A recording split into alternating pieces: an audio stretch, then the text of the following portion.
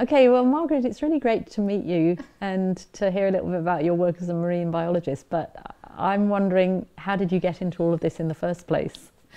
It is a good question. I actually grew up in the center of the U.S., very far away from the ocean.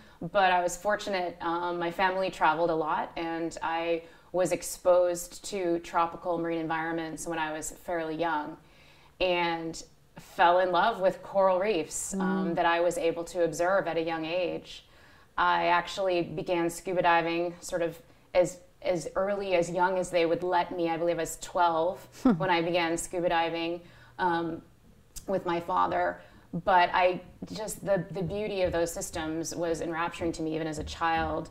My family was also, we only got to see coral reefs maybe once every few years on holiday, but we spent a lot of time outdoors enjoying nature closer to home. I think I first went backpacking when I was about 6 weeks old on my mother's back. So we had a strong affinity for the natural world. But I really fell in love with coral reefs. And when I started applying to graduate school and saying, I want to study coral reef ecology, the common response is sort of course you do. Everybody wants to do that. What are you really going to do for your research topic? So I'm very blessed to have been able to follow that path and actually enjoy a research career focusing on that beautiful system.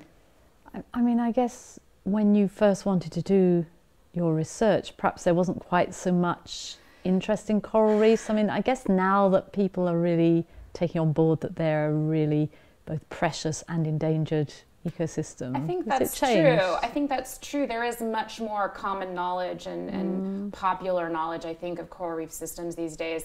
I was, I'm old enough that Jacques Cousteau was still sort of the quintessential icon in marine exploration and marine science. I grew up watching Jacques Cousteau specials. So I remember those too. They were influential on quite a generation or two. But I think that's true as we recognize better both the value of coral reef systems and the desperate plight that they're facing with the changes in the environment that are going on. There has been a lot of effort, and I think a lot of that effort has been successful in raising their profile, so to speak. The challenge is always getting people to do something about it. Just don't you find that? It's such a different thing to ask people to understand and appreciate versus asking people to change the way that they live. And I think this is so much of the challenge. I mean, it certainly applies to me as well. I understand, the implications of me, driving a car and flying on airplanes and using energy and using plastic bags and things like that. It's very difficult to change the way that we live, even when we care about things and even when we understand that there are bad consequences to many of the ways that we live. It's very challenging. I guess it's our sinful nature. Comfort is something that is very difficult for us to give up, even when the consequences of that comfort are dire in some regards, at least cumulatively. I always think too, I don't know if you agree with this, that actually for a lot of people, they kind of know there's a big problem, they know that something needs to be done about it, but they actually feel that their little isn't going to make enough difference. And I wrestle with that quite a lot in the sort of speaking I do on this subject in Christian contexts. I suppose for me, the way that I look at it is similarly to when you think about all the people who don't have clean water or who don't have enough food to eat. You can't help all of them, but you give a little bit to an aid agency or you put your money somewhere and it helps a little bit. And I feel that we have to, I think we have to tackle these problems governmentally, internationally. All levels. But actually, we have to also say your little bit of change makes a difference. And I agree, it's extremely difficult to sort of message that, I think, in terms of, especially when I'm talking about corals and coral reefs, the news is so bad. There's a tendency to say also, we can't, it's too late, we can't save them. So why would even my little increment of sacrifice it can't make enough difference because the news is so bad and the doom and gloom are so extreme. So I think it's extremely challenging that way because there is a tendency to hopelessness in those situations where it seems very bad. I mean, it's difficult. One, I was at a conference a few years ago organised by a number of Christians who were also concerned about environmental issues, and they called the conference because they were aware that a lot of Christians who were involved in speaking about this were losing hope. Yeah. And it was a call to regain a sense of hope. I think we did at the end of the conference. We came out with a stronger theology and a stronger sense that actually it really mattered. We have a message as Christians that does have a hope. Hope is a key, I agree. And without that, I think you might not get out of bed in the morning. I completely agree. I find exactly the same thing. I think the Christian faith has a basis for hope, for the redemption of all creation, as well as for the redemption of humans. And that certainly enables me, as you said, to get out of bed in the morning, to go and visit the corals that I, study over time and often get sick and die, and I watch them do that helplessly for the most part. I totally agree. I think that hope that is presented by understanding that God cares about creation and does have a plan for redemption, we're called to play a role in that. That's, I guess, the challenge, I think, maintaining our responsibility.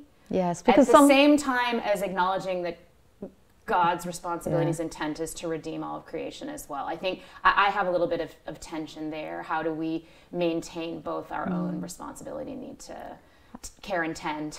I think it's a healthy tension, isn't it? Because it's actually acknowledging God's power and God's control, as it were, and also acknowledging our own responsibility. And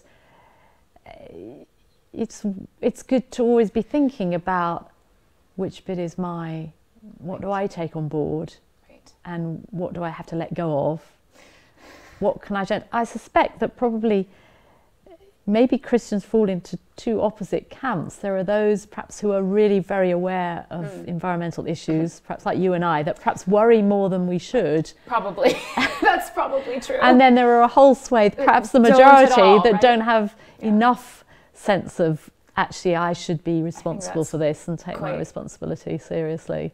And that's quite true. Yes. And I guess that's certainly, as I said, in my research and my work, where I deal so much with these somewhat hopeful situations, I guess it does. My perspective and my intent in pursuing those perhaps hopeless approaches, but that the degree of my work that can contribute to understanding and caring and tending or restoring function in coral reef ecosystems is my part, is part of my vocation, recognizing that probably what I do is not going to solve the problem, right? It isn't going to be enough. It's a piece, and God has a role as well that I have to depend on strongly. I think that would be the same for me as someone who goes and speaks to Christian groups and secular groups about environment and faith. Every group I go to, I don't know who's going to listen and take on board what I'm saying. And I just have to go and hope that something of what I'm trying to communicate will get through, that some people will change their behaviour in a little way or a big way, and you have to hope that it's like dropping a stone in a pond. Dropping a stone in a pond and watching the ripples go out further, or, as you say, throwing seeds and hoping that something will germinate. But in the end, it is about being faithful to what you feel that God has put in your heart. And sometimes I sort of think it would be nice if I'd been called to be a biologist or an ecologist and was out there getting my hands dirty and my feet wet and so on. But that could be true. There's at least some active component of that, perhaps, that it does give one some direct participation, or feeling a little bit of direct participation. I sublime. I'm thankful for that. I deal with that by digging my allotment and growing vegetables instead. Which is excellent. Which is excellent too. I'm a terrible gardener, so it's my life is growing vegetables. That's great. So. That is an important contribution. Organically and giving food to the birds and the deer and some that come and eat them all. Yeah, we have a few. A few leftovers for the people. Yeah, that's wonderful. Yeah.